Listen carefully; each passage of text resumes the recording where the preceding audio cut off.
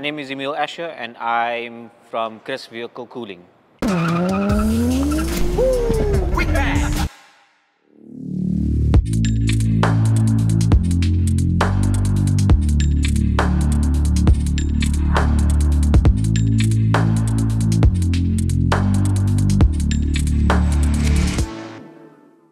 What causes a car to overheat is maintenance. People don't end up flushing the system occasionally, no antifreeze.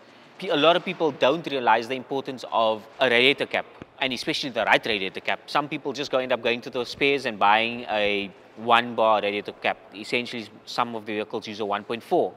In the 6-cylinder BMW case, they use a 2-bar radiator cap. Good antifreeze with a good glycol level. You can't just use antifreeze and no water, so it needs to be a mixture. And I think this is why a lot of the guys, they would prefer to use antifreeze from, let's say, VW or Toyota. And this is where I say there's the radiators and then there's the radiators. So a lot of the time you'll come across a cheaper radiator and a quality radiator. There are certain telltale signs that you can see where a supplier would literally eliminate some of the tubes to cut costs. Obviously, you're at risk of overheating the vehicle because now less tubes means less water, and we need water in the system to run cold air through the cooling system. So you either get a round tube or a flat tube. Tubes is where suppliers play around with costs of radiator, not mainly materials, but essentially the amount of tubes that they fit to a radiator. Well, if you still got the OEM radiator in the car, try and count how many tubes there are. And when you go and buy a aftermarket or a replacement radiator, make sure that it's got the same amount of tubes or similar. You don't want to buy a radiator that's got 70 tubes and you go buy a radiator with 50 tubes. Yeah, it's cheaper, but later down the line, you could end up with issues.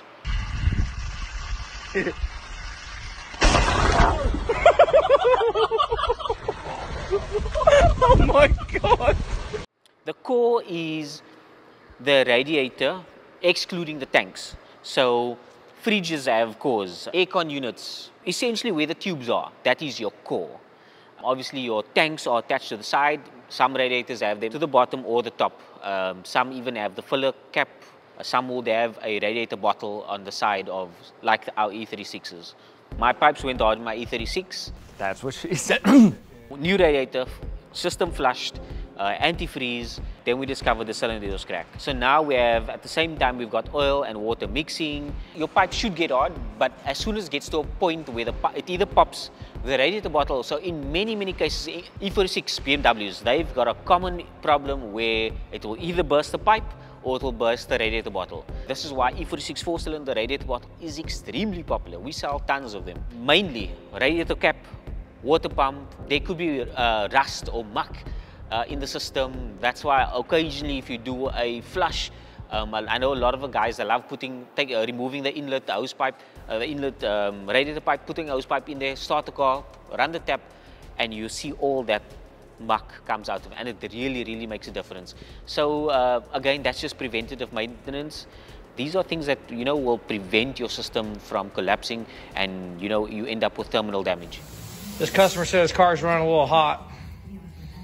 I have no idea what it could be. In previous cases where I've seen the system overheats, a lot of the time you'll notice that your engine becomes more noisy.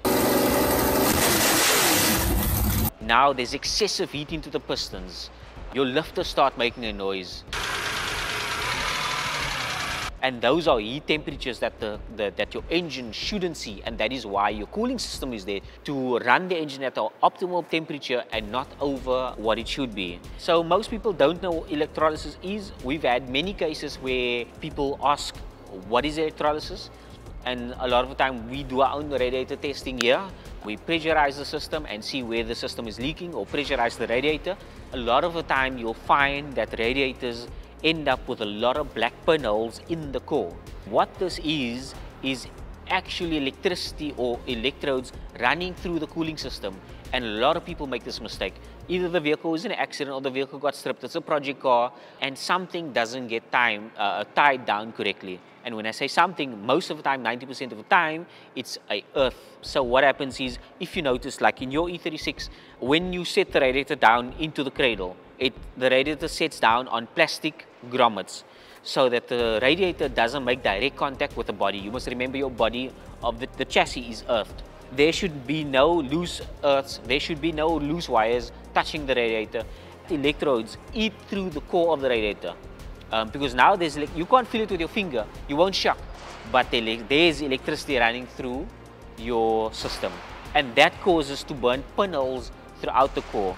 And people never realize how important it is to check for loose earths on a vehicle system. So again, we get this all the time, but I mean, this is something you can simply Google. What is electrolysis in a vehicle? And you can read up all about it. Look, me personally, I don't like viscous, but they work amazingly. They got a high CFM, right? If you rev that car, we all know we don't like the sound of a viscous.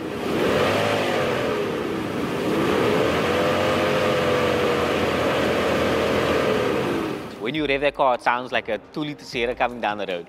You know what I mean? We hate it. But essentially, there's no other electric fan that can do the exact job that a viscous can do. So they're very efficient, they work well, but they've got a horrible noise to them. So if you can get an electric fan, which I highly doubt, that can do a better job than a viscous, by all means, you know, there's pros and cons. A cowling is essentially, there's a cover behind your radiator that the fan sits in. So that directs all the airflow directly to the radiator or away. So either to or from. And a cowling plays a big role.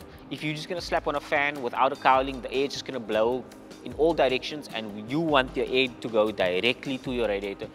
An intercooler essentially takes the air that's inside the system, and when you're driving, you know, with the air coming from the front, it becomes charged air. I'm sure, you know, the turbo guys will give you a lot more feedback on this, but essentially you want charged air going through. And obviously when you have the colder, we all know, this is why guys run cold air inductions, or what's the stack out the headlight. Everyone's after cold air, even the whale penis.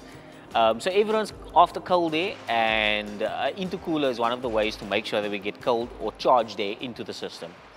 So in the Hilux behind me, we are running a 3-liter diesel radiator in the V8 setup at the moment.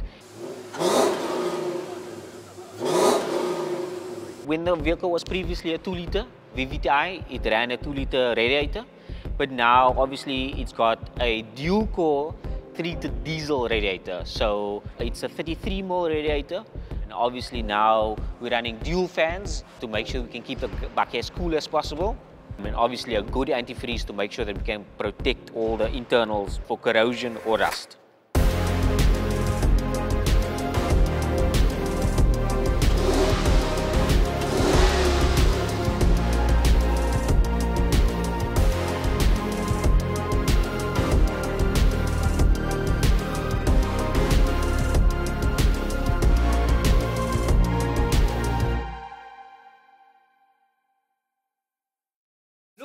No offense to the rest of the guys that are doing rallycross at the end of the day, but you know, when the three of you are at it, it makes for a lot of fun.